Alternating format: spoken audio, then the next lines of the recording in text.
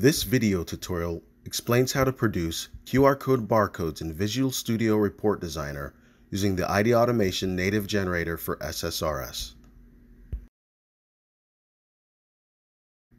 The product is source code that embeds directly into the report properties code area.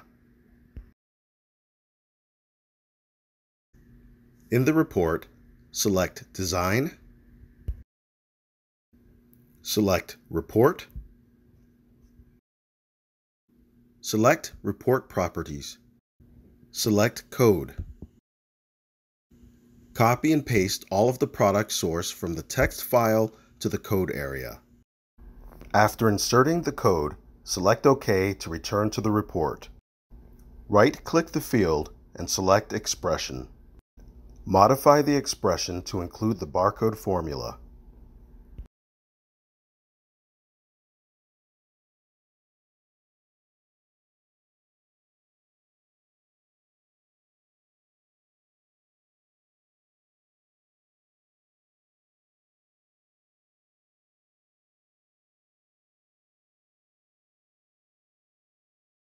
The native generator for SSRS requires a monospaced font such as Courier New at 4 points.